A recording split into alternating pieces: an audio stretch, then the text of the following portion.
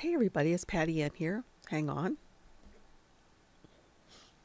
Okay, I got a question from somebody on the YouTube channel, and Barbara said, "Can someone please help?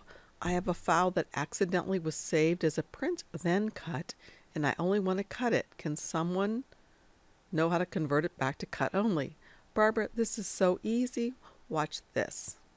So all you have to do is come to Cricut Design Space, and I've brought in something that's a print and cut, as you can see over here on the right hand side. All I have to do to change this back into a cut only file is to click on the printer and come up here to where it says cut, and click that, and it's going to change it into a cut only file. Of course, it's just going to be all black. It's just going to be one color like that.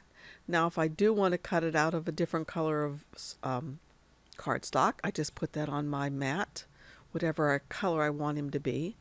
I can change him over here too if I want to, just so he looks different. But that's all you have to do.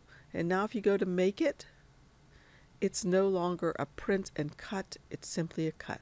So I hope this helps, Barbara. Bye y'all.